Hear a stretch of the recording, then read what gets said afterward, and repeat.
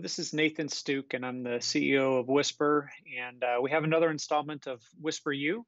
And this one's going to be on leadership. And I know we've already talked about leadership. We kind of did a part one and a part two, but this is a part zero. And I'm going to try to take a little bit of a step back on leadership and maybe take it from a little bit different angle than a lot of people have heard about it or thought about it. So with that, I think we're going to go ahead and get right into it. Please get your questions kind of ready, and we can definitely do those at the end. And I love that interaction part that we have with that. So leadership. A little bit about me and my leadership journey. I was able to get my Eagle Scout when I was 12.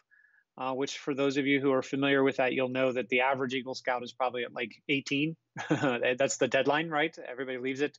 I got mine at 12. I loved Boy Scouts and loved that because I was typically the highest ranking Boy Scout. Even at my young age, I was leading older people, and I've had a lot of experience with leadership. With that, I was also valedictorian of my high school. Had some leadership experience there. Throughout my youth and my older career of swimming, I was on the U.S. national swim team for 3 years and was captain there for the open water team, and then on the U.S. Masters swim team. I got to go to Russia for that. That was amazing. And then also my wife and I started a swim team here in the metro area, and all of those have different facets of leadership. But it's something that I've always been a passionate leader and always been striving for trying to improve my leadership. I started Wisper back in 2003. It was myself and an idea that, wow, people need internet, and I'm going to solve that problem. I'm definitely a visionary. So one of the problems of being a visionary is you're sometimes you're ahead of your times, and it was a struggle at first for sure. But I wouldn't change it for the world. I learned so much through starting Wisper from negative cash flow and very few customers to growing to. I probably should update the slide. We have about 120 employees now. We keep adding lots and lots of employees as we continue to grow and customers and everything. So that's a little bit about who I am. I always like to know a little bit about the speakers to know where they're coming from and what when they talk. But I want you to define success. If you define success, you will always be successful. And don't let other people define your success for you.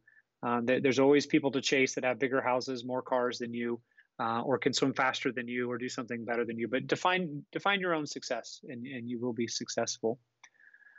So kind of the question when we look at this, and this is something we kind of covered a little bit in part one, is that, are you a leader? And the answer is, yeah, it is inevitable that you will have an opportunity to be a leader every day. It's kind of like, inevitable of death and taxes, right? You will have to do both of those.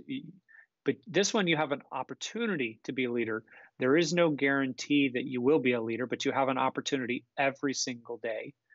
And then we also looked at what leadership is. And we kind of came up with some of these words, open-mindedness, communication, innovation. These are all words that if you Google leadership, these are what pop up. And some of them I think are good. Some of them maybe not so good. There's quite a few interesting ones there, like the personableness. I'm not even sure that's a word. Wonkiness is what describes me playing basketball. And we boiled it all down in part one to that leadership is really a choice, right? You have to make a choice to lead. And then I went on to talk about how you make those choices and when you do with those choices. But when I was talking to my executive coach, he said, "Hey, Nathan, you did a great job. You did a really, really good job on your leadership. But what comes before you make a choice? And how do you know what choice to make? And yes, you're making a choice on leadership, but what guides those choices that you're making, and what guides that?" And he and I have been working for probably a better part of 9 months together. And I think that kind of becomes a question. So now if you think about it and you say, okay, well, hold on, let me take a step back, and we kind of frame it up this way, is that if you don't know where you're going, any road will get you there, right? So if you don't know where you want to go, it doesn't matter where you end up. That's another way to look at it. So I kind of looked at it from that lens. I also found this quote that I really liked, that if you stand for something, you will always find some people for you and some people against you. If you stand for nothing, you will find nobody against you and nobody with you. And I think that's important that when we frame up what leadership is, it's more than making the choice to be a leader. Um, you have to know who you are, and you have to understand what makes you you, and what do you live by, so then that you can now say, I'm going to lead people, I'm going to be consistent in my leadership, I'm going to make these decisions that I need to make, and behave a certain way. And if you don't know what type of person you want to be, or what your beliefs are, it becomes very, very hard to make decisions. And that's what we're going to spend today on. We're going to spend today talking about that. And we subscribe to a built to lead framework and philosophy. I think it's wonderful. You guys have heard me talk about EOS, the Entrepreneur's Operating System, and traction, and I love that framework. And that is a really, really good framework for how to run your business. The how do you do it, but it doesn't necessarily encompass the why. So we have the what or the how of Wisper, the Wisper way, which is our EOS model that we follow in the framework, and then we have the why. Why are we doing what we're doing? And that's this built to lead that we use. I put on the screen here a blog they have. They have some really, really good information on there. And this is what we follow to help us understand um, who we are and how we kind of fit into this whole picture. And what's really, really cool about what they do is they're not your typical, hey, here's your touchy feely new leadership thing, and you should make eye contact with everybody when you're talking to them, and then you should package your sentences this way and those things. They use examples like bands, rock star bands, sports teams, those type of things for you to understand really what makes a really, really good team and a really, really good leader. And what they kind of boil it down to is they have a lot of good analogies. And what what type of person do you want to be and what do you believe? They boil that down to a core, right? What is your core? Who are you inside? And that core is something that's it's interesting when you look at it. So we talk about a physical core, right? So now the picture here, you can see all the muscles. Some of us have a little more padding on the outside of those muscles, but we all have a core, right? We all have that core, and that stabilizes and supports our bodies. Without it, we wouldn't be able to stand up. We wouldn't be able to walk around. We wouldn't be able to swim. We wouldn't be able to do a lot of those things. And if you have a really, really strong core, you can have great athletic performance. I can remember when I was swimming, I was always very weak. My triceps were very weak, and I could never do those dips very easily. But if you needed me to pound out thousands of sit-ups, I could do it all day long. I could just do the sit-ups, and that was my core. I didn't realize at the time, but that's something that made me very, very strong swimmer. Is I was swimming with my larger core muscles than I was with my triceps, my smaller muscles. So they take that analogy and they say, well, if we're going to be a strong person physically, we need a physical core. But now we're going to be a strong person, and we're going to have a virtual core. And what is this virtual core made of? And it's kind of a definition of who you are. And it's made of a worldview. So that worldview is, what are your deepest held beliefs? How do you see the world? Not right or wrong, right? But just how do you see the world? What are you? What lens do you put on when you look out to the world? And this comes back to how two people can watch the same news article or read the same story and come out with completely different views of what was said, is because that's our bias based on our worldview. The next one is your identity. So who are you? How do you view yourself? How do you think you are? And then your principles. And I have a picture up here of right or wrong, but these are your right or wrong, not necessarily the world's right or wrong. These are your right or wrong. What are your principles about who you are? And those all build. And you can kind of see the worldview. We started at a very high level, and then we went to our identity, and then we drilled all the way down into principles. And then from there, you work on your passions, right? What do you love to do? What are you passionate about? Your purpose. Why are we here? Why are you doing what you do? And then finally, they have a process for how you work in that and what do you do. And these are all part of their virtual core, and they're areas that they work on. And I think they've summed them up just really, really well. And today we're going to go over the left-hand side. So we're going to go over the worldview, the identity, and the principles.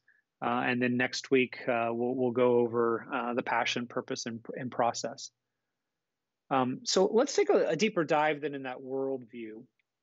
So the worldview is your deepest held beliefs. It serves as an internal matrix through which you interpret the meaning of life and try to make a sense of it. And these, another way to put that is, these are the I believe. And I'm going to share some of my I believes. I won't share you my whole core, because my core is my core, and your core is your core. But when I go through this process, and I really think, this is an iterative process. It's a work in progress. It's never complete. But for me, I start with I believe God is the center of my moral compass. I believe that without a doubt. There is no changing that for me. I'm very, very solid on that. I also believe that God has a plan for my life, and as long as I follow it, things will work out. And this kind of rings true because I'm a very laid back person, and it's like, oh, okay, well, we'll just kind of figure it out, and things will work out, and things have always worked out. I love finding the silver lining in things. And several times we've had very bad things happen to us, either personally or at the company. And then, so many years later, so many months later, I never know when, you look back and you're like, oh, that's why the world, or that's why the Lord had that happen, because that was something that he wanted to protect us from. So that's a worldview that I have. Another one that I have is that hard work beats talent when talent doesn't work hard. I mentioned I was on the U.S. national swim team for open water swimming. I was told by my coach at college that I was the least talented swimmer to come through his program. Yes, the least talented swimmer. A coach that's coached for 30 years, I was the least talented swimmer. But he went on to say that I had a champion's mindset, and not in an arrogant way, but in a way of, hey, what do I have to do, coach? My goal is to make it as far as I can in swimming, Olympics, national team, whatever it is that's what I want to do. What do I need to do? I'll work hard. I'll do whatever. And that core belief has stuck with me through now in Wisper as well. Another world belief I have, I believe that my dyslexia is my greatest strength. A lot of people that have dyslexia feel that it's a negative, and it's, I'm graded on everything I can't do in school. But I firmly believe, I remember back in seventh grade, I was 2 rows over and 3 seats back when I decided, holy cow, I have dyslexia. And whether I have a bad attitude about it or a good attitude about it doesn't change. I still have dyslexia. So I put that into my world belief, that I truly believe that my dyslexia is my greatest strength. So those are some of the things that I have in mind. And the reason you do this is this helps frame up for your next part. And this is the way I look at the world. And there's another one here that I had. And as I said, this was kind of a work in progress. I used to have this in my world belief. I used to have, I believe getting out of my comfort zone is a good thing and should be done more often. So I had written that in there, and that sounds really good, right? That's oh yeah, you should get out of your comfort zone and try new things. But then the more I thought about it and the more I made decisions, I realized that I don't get out of my comfort zone as much as I might think. Now I am pushed out of my comfort zone, and I'm not afraid to fail, and I'm not worried about, did I understand how to do something? I'll try it. But given the opportunity, I'm not like somebody out going, oh, I've never driven a boat before. Maybe I should go do that. Or I've never gone downhill skiing. I should do that, or whatever. I'm not always trying to do new things. So I actually took that off of my worldview, and it's something that you can definitely do. You can definitely mold this over time, but you want to be honest and true to yourself. So this one now feeds into identity. So your view of yourself. Your identity flows from your worldview, right? So we set the big picture of my worldview, the lens I look at. And now what is my identity? And these are I am statements. So a couple of these that are really good that I have on my list is, I am driven to give others opportunities they normally would not have. And the way this manifested for me, we do rocket launching. down at our land. We own some property, and we have at any given time, 100, 200 Boy Scouts. We do it once a year, or Cub Scouts. And my boys have been out of Cub Scouts and out of Boy Scouts for years, but I still do this rocket launch every year. We haven't missed it. Even when I had a kidney stone, had surgery and everything, we still went out there and did it. And my wife says, "Well, you don't have time to do that. Why do you do that?" It's like, because it's awesome. These kids won't ever get a chance to launch a rocket. We get these little kits for them, and then they build the rocket. We go for a hike, we eat, and then we come back and launch rockets all night until they all get lost or they run out of engines. And that's something that I love to do, not because I even care about rocket launching in general. It's just, it's an opportunity, and you see those kids just light up that they built a rocket and launched it. And when I was able to share with my wife that this is something I am driven to do, she backed off. She didn't give me a hard time about it anymore. She said, "Oh, well, I now understand why, you identify with that and why you want to be able to offer those opportunities." Another one is I'm willing to give people the benefit of the doubt in the small things. I used to have it that I'm willing to give people the benefit of the doubt, and I left it like that. Then I changed it and said, "Well, I'm willing to give people the benefit of the doubt in the big and the small things." And then as I was making decisions, right, I was working with vendors or I was working with an acquisition, I realized that I give trust freely, and that's the way I think, is that I give trust first before you lose it. But that benefit of the doubt, I was actually still very discerning on large items. So the small items, I'll give you the benefit of the doubt that you have positive intentions, true intentions, and you're out to help everybody with your small things. But if it's a very, very big decision, or there's a lot of money tied to it, or something, then I don't necessarily give the benefit of the doubt, and I'm very inquisitive and want to make sure that I have a comfort level with the person I'm dealing with. So that's something that I kind of changed over time as well. And then I am able to change my thinking about myself and others. This is a big one for me because I truly believe in um, the growth mindset, not the finite mindset. So growth means you can change, you can grow, you can learn. I know I'm a much better leader now, 16 years into Wisper, than I was when I started. And I wouldn't be able to say that if I didn't believe that I can change. But this is a little bit more intentional. This isn't just me, "Oh, I've changed because I've learned." This is me intentionally trying to go out and think differently about myself and be able to formulate things, and others can change as well. So that's a little bit about the identity. There's a couple things that I have in there. And remember, identity is kind of, it flows from your worldview, and they are the I am statements. So after identity, we go into principles. And these principles are your strongest values that guide you on how you live and work. And this is where I really like this, because the principles, a lot of people say, "Well, yeah, I have strong principles." Okay, but do you? Are you consistent with your principles, or are you wishy-washy? And depending on, this time or that time, is a white lie okay, or is it not? If you ask anybody, do you lie? Most people say, "Oh, no, no, I don't lie." And it's like, okay, well, when your wife asks you if she looks good in that dress, we all know what we have to respond to that one. Or there's little white lies in there. If your friend does something, you don't necessarily go to them and say, "Hey, you hurt my feelings," and those type of things. So these, writing them out and putting them down in writing, really help make that decision, not really for you because you've already made the decision, but give you the confidence to say, "No, I know this is what I stand for, and this is who I am." And it's an easy decision. There's no more kind of waffling back and forth or second guessing yourself.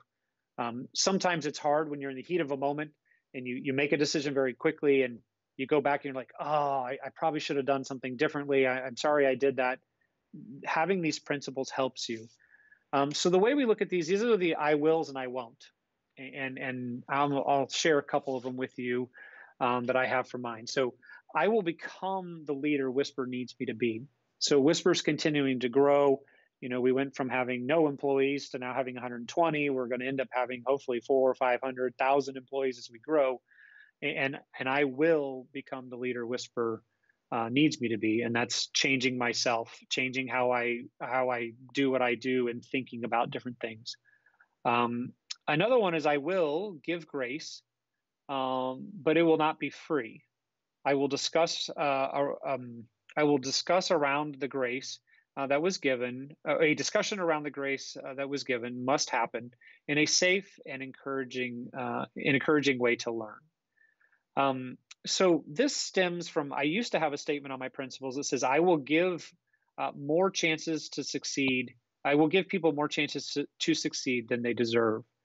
And that was something I believed for a long time that I did. We always joke that Wisper's the company of, not three chances, it's six chances and eight chances. And, I would sit there and I'm like, oh, I saw improvement in somebody. I'm like, great. I love it when people help themselves and I'm willing to help them tons. And then everybody else in my company is like, no, no, no, they're not getting it. They're not working out. I'm like, no, no, look, they're doing better. And then 2 weeks later, they do something wrong again, or they really didn't learn, or they weren't getting that better. They were just covering it up better from me. So originally, I had in my principle that I will give more people more chances to succeed than they deserve. Um, but by writing it down, I realized, well, wait a minute, that is what I actually believed. I have that down in my principles, but that wasn't a good principle for me to have because now I have poor performers. I give people too much slack. And I'm non-confrontational by nature, so I typically don't want to go to you and say, "Hey, you didn't do this right, you didn't do that right." The small things are fine, but some of the bigger ones, it's a little harder. But by me putting this into my principles, it says that I will give grace. So I'm still able to give people more chances than they deserve. I will give grace, but it is not free. I will have a discussion around the grace that was given, and that must happen in a safe and encouraging way, in a learning way. So now I feel much more comfortable when somebody doesn't do something right. I'm going to give them the grace. Yes, that's my principle. I will give them the grace, but I have to have that conversation with them. And it's been amazing for me. It's been so much easier for me to walk up to somebody and say, no, this, even though I don't want confrontation, and most of the time it isn't confrontation, but even though I don't want that, I want to live by this principle. And this is something I firmly believe in. And then I started seeing success. And I started seeing that as I approached people and said, hey, I think you can do better. And here's what we need to do. And how do we learn from this? Then they started improving. And then I found out that, hey, that confrontation wasn't bad. So that's a way that me having it written down really drove me and said, if I'm going to have something written down here, I want to live it out. Because if I have it written down here, but then I don't make decisions that way, I should delete it. I should take it off my list. So those are some of the I wills. Some of the I won'ts. I will not let overly negative people work at Wisper or be part of my teams. I'm a positive person. I look for the silver lining in things. I believe that people who are positive live longer, and I can see how negative people bring down a whole group. So I've made the conscious decision that I won't let overly negative people work at Wisper. Now, I believe people can change, but that's up to them to change and not me. So I'm willing to coach them and give them that opportunity. But when it comes right down to it, if they don't become a more positive, I'm not talking about the happy-go-lucky. Oh, everything's great, the sun is amazing, and it's a rainy day. But I'm looking for realistic people and people who have a positive outlook, and that's who I want on my team. And because I have it as a principle, I either have to stand by that principle, it's something I truly do believe, or again, I need to take it off. Another one I have on here is I will not become boastful of my success. This kind of comes back to that worldview that I have. I believe God has a plan for my life, and as long as I follow His plan, it'll all work out. And I know that my success is attributed to His plan for me and the opportunities He's given me. And now I have to be a good steward of that, and I have to take care of what He's given me. And you do really well, but we're very much blessed to be blessed by the Lord, and that's something that works its way out into my principles. And then I will not. This is another one that I think a lot of people struggle with as leaders. Is if I pay for all this training for everybody and I invest in people and then they have to leave, I just wasted all that money and all that time or effort or whatever it is.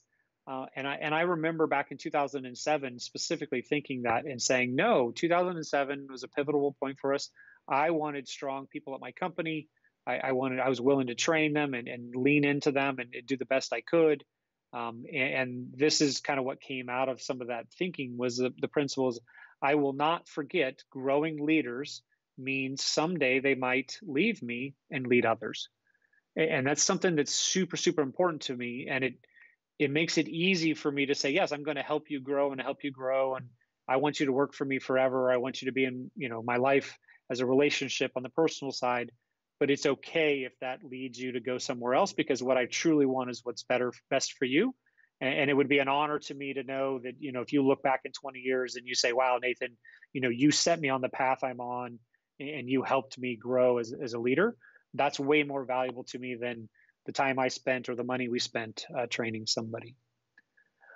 So those are kind of the worldview, the principle, worldview, identity, and principle. And that's kind of how you start to frame that up. And it is a work in progress. It's not like you're going to sit down and say, oh, great, well, I'm going to pound it out, right? I'm going to spend 3 hours and I'm going to get my worldview done and my principles done, and I'm going to get my identity all figured out. And now I'm going to go on.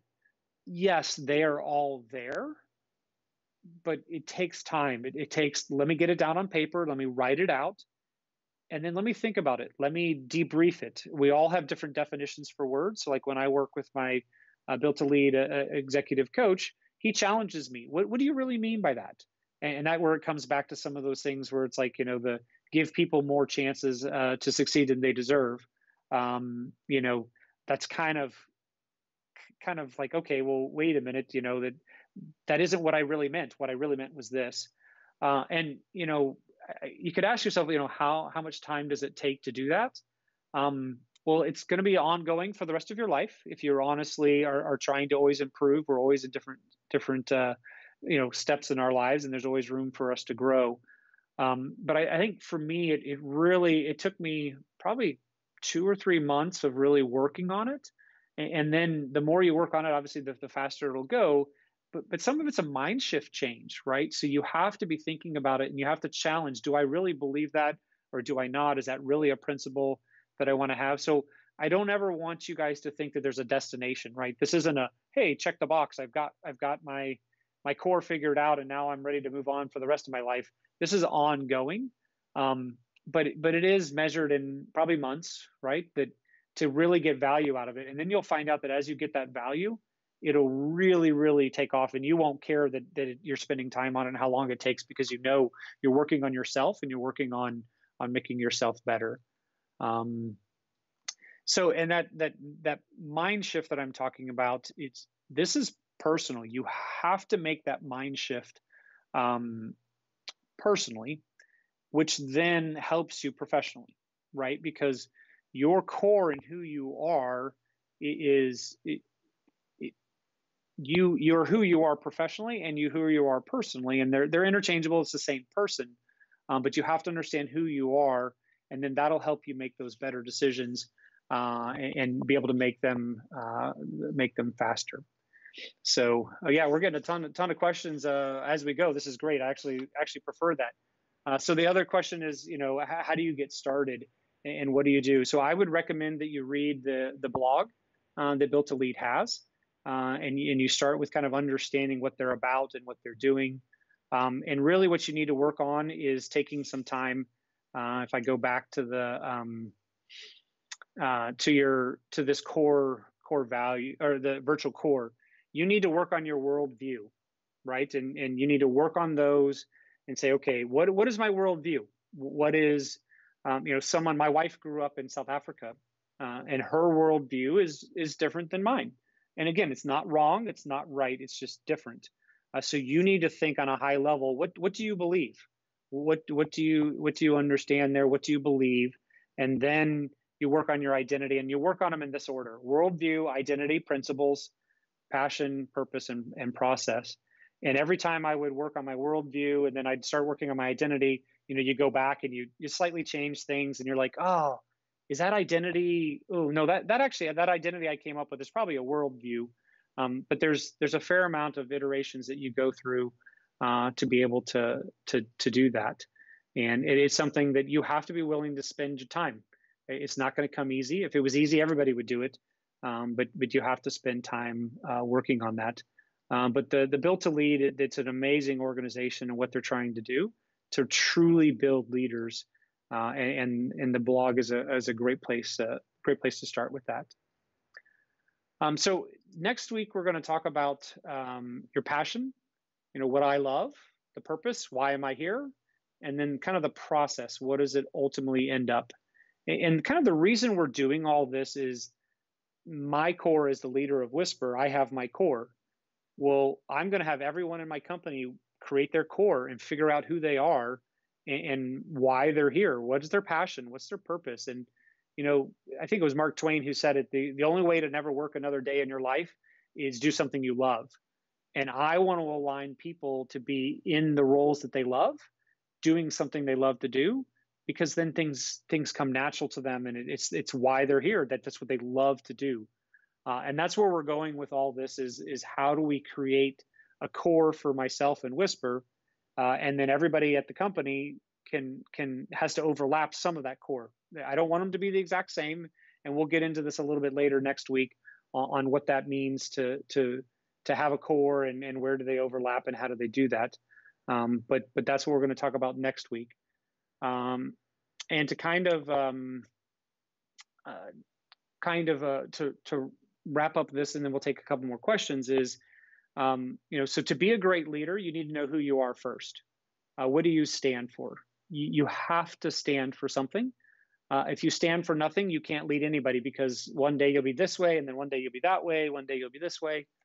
And then we also have to develop our strong core, our worldview, our identity, and our principles. So that's kind of what we talked about today. One of our other questions that just came through is, with everything going on with COVID and everything, how has that changed, my worldview on things, and how do I look at that? And, it's interesting.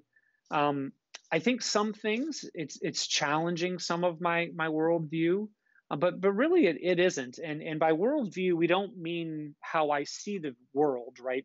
Oh, I see us all becoming one nation on the globe, or those type of things. Our worldview is what do we believe in? And like, one of my things that I believe in is, I believe that, and I didn't share this, guys, with you, but one of mine is, I believe together is better than apart. So I believe in in-person meetings. I think you pick up so much more. You can have small chat, those type of things. So I still believe. I know there's several people out there I've talked to. They're like, "Oh, this whole video conferencing is amazing, and we can get so much done, and we're so much more effective and everything." And I asked the question. I'm like, "So you're more efficient if you're working from home, your whole leadership team, or all your people?" And they're like, "Yeah." I said, "Okay, well, are you more efficient, or are you working more hours?" And they're like, "Well, what do you mean?" It's like, "Well, you don't take, half hour to get ready in the morning. You don't take a half-hour commute or an hour commute. You don't stop by the store on the way home. You don't have to do those things. So are you getting more done because of 2.5 extra hours of work a day? Or are you getting more done because you truly are more efficient?" And I don't know how to answer that for everybody else, but I know my worldview hasn't changed, that if given the opportunity, I would still prefer to be together. I still think there's great value in seeing people and being able to shake hands and read faces and everything. And I know you can do that over video, but it just isn't the same to me. So that hasn't really changed. It's reinforced some of mine. One of mine is, I believe optimistic people live longer, happier lives. I know some people that have just been wrought with fear over this COVID and what's going to happen. And, oh my goodness, I'm going to get it. I know some people that probably have gotten sick because they've been so afraid of it, right? They made themselves sick because it was just eating them up. And I'm an optimistic person. Am I taking precautions? Absolutely. Am I doing the best I can with the company and our employees? Absolutely. And our customers. But I'm pretty optimistic about this COVID. I'm hoping we'll all see, looking back in 6 months, 12 months, or whatever, that it was way blown out of proportion. And I'm not quite so sure it was worth shutting down our entire economy. I think there's going to be a lot more repercussions of that, and then maybe what we could have had if we had done it a little bit differently. But so I would say no, that COVID didn't change. It was nice. I'm a leader at Wisper.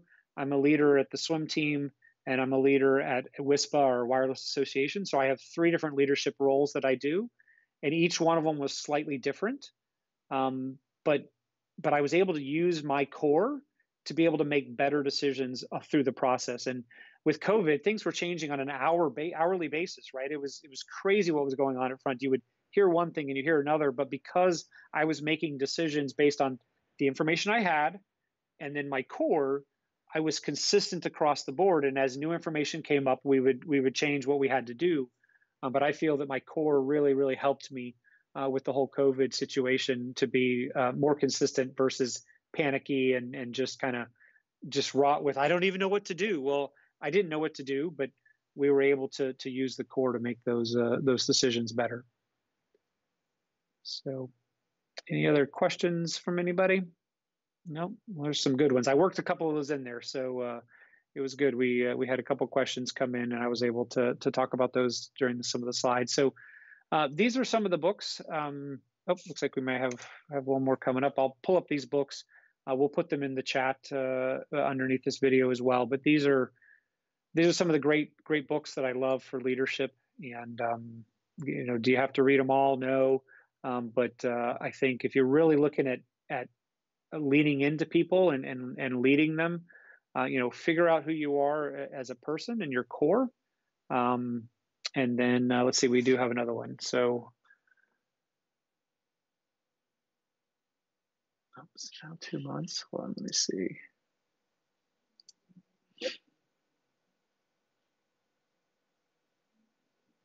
Yeah, so the question is on the business side, we were inundated with install requests, but now 2 months on, installs have dropped off a lot. What do you suggest?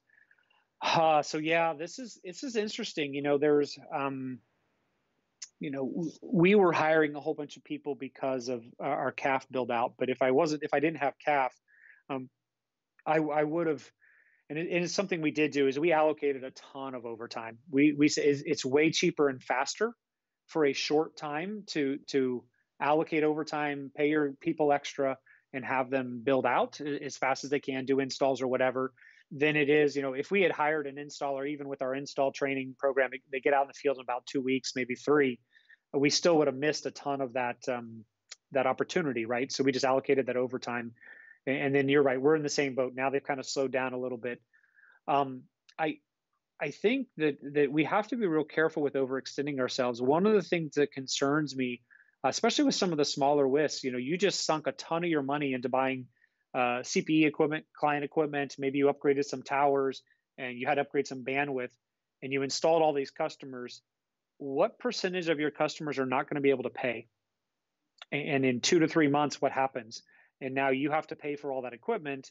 Your ROI is already, 9, 10 months, 12 months, 24 months, whatever your ROI is. How are you going to cash flow that? And I'm very, very concerned for small businesses that don't have a reserve fund for that. I would start preparing for the downturn that's going to come, that's going to happen. The last thing I ever want to do is lay off employees. I feel it's my personal responsibility to manage the company correctly. I had to do it once during 2007. We had, it was kind of that downturn in 2008. We had split up we had 2-person teams, and we had split it for installs, and then we split them into just one person. And we had 2 people that just didn't fit. They couldn't do the other side. They weren't going to learn it. We had to lay them off, and it was not a good feeling. I felt like I had failed in making the right decisions. So I don't believe that layoffs are the right solution. But if I was an owner right now, we have CAF and we're building out. That's why we're hiring. But if I didn't have that, I would be very, very concerned about your cash flow in the coming months. And I would start to be very smart about how do you sock that away? What cost savings can you achieve by renegotiating your fiber contracts or your tower contracts? Ride the heyday of, hey, we've got a ton of customers and that's great. But I wouldn't think that the golden age is here and it's amazing. Everybody's going to get internet and the demand is keep going. There's a reason those people didn't have internet before, whether they physically couldn't get it, they didn't have the money to pay for it, but they needed it now with their kids being home. Or what's happening is a lot of people are transitioning away from a bad service. So if DSL, the upload was horrible, they're all at home, they needed it. It kind of was their catalyst to finally move off. I see that happening, but I think you're right that bell curve is going to start to taper off, and we're going to go back to normal levels. And I don't know that it'll drop back down to normal right away. I think there's going to be a more gradual as people finally get fed up with their provider and want to switch to somebody that does a lot better. But I would be holding cash. Cash is king, and it's something I'm very concerned about is the bad debt for all of us internet providers that took the FCC pledge to not shut people off, and just I mean we're almost at historic highs of unemployment. I've never owned a business through that type of a situation. Um, I believe the internet is fairly recession proof, right? It's fairly recession proof because people almost need it more than water, but I don't know. And if they're not going to be able to pay, can I, as a business owner, survive if 2 or 3 or 10% or whatever percentage of my customers can't pay? So I would really, really look at that. And I don't know how much of a huge building spree I would go on unless you have ample cash to be able to put into that. So yeah, sorry, that was a long answer to a good question though. So, okay. Well, I don't think we have any other questions. So, but thank you so much for tuning in. And next week we'll cover the other side with your passion and your purpose and the process. So, thanks a lot.